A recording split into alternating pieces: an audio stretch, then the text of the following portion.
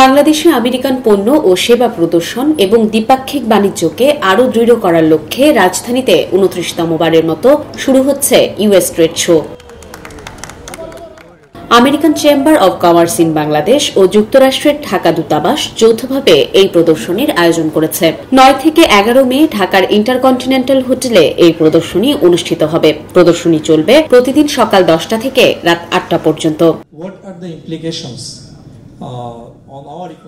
সম্মেলনে অ্যামচেমের সভাপতি সৈয়দ এরশাদ আহমেদ জানান, 3 দিনব্যাপী এই প্রদর্শনীতে দেশি বিদেশি 44টি প্রতিষ্ঠান 77টি স্টলে 100টিরও বেশি আমেরিকান পণ্য প্রদর্শন করবে। প্রদর্শনীতে প্রবেশ মূল্য নির্ধারণ করা হয়েছে জনপ্রতি 30 টাকা।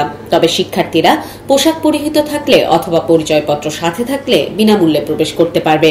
1992 সালে শুরু হওয়া এই প্রদর্শনীটি বর্তমানে বাংলাদেশের অন্যতম প্রধান বার্ষিক ব্যবসা অনুষ্ঠানে পরিণত হয়েছে। প্রতি বছর হাজার হাজার দর্শক প্রদর্শনীতে আসছে বলে জানান সৈয়দ এরশাদ।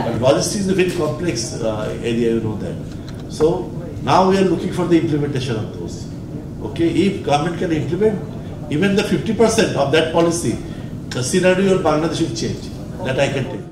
9 মে সকাল 10:30টায় প্রদর্শনীটি উদ্বোধন করবেন প্রধানমন্ত্রীর বেসরকারি শিল্প ও বিনিয়োগ উপদেষ্টা সালমান এফ রহমান, ডাক ও টেলিযোগাযোগ প্রতিমন্ত্রী জোনায়েদ আহমেদ পলক, অ্যামচেমের সভাপতি সৈয়দ এরশাদ ও ঢাকায় নিযুক্ত মার্কিন রাষ্ট্রদূত Peter Haas.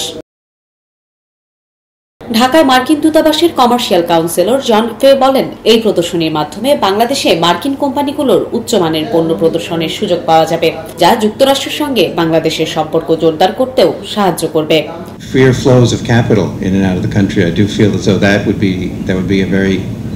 make a very significant change if it was possible to move money in and out of Bangladesh. 3 দিনব্যাপী এই আয়োজনে প্রদর্শনীর পাশাপাশি 5টি সেমিনার অনুষ্ঠিত হবে। সেমিনারগুলোর শিরোনাম হলো অন্তর্ভুক্তিমূলক উদ্ভাবন, কৃত্রিম বুদ্ধিমত্তার যুগে নারীর ক্ষমতায়ন, আমদানিকারকদের জন্য যুক্তরাষ্ট্রে রপ্তানির অনুমোদন, যুক্তরাষ্ট্রে পড়াশোনা ও শিক্ষার্থী ভিসা, বেসরকারি খাতে ইউএস এইডের উন্নয়ন কর্ম এবং যুক্তরাষ্ট্রে ব্যবসা ও ব্যবসায়ী ভিসা।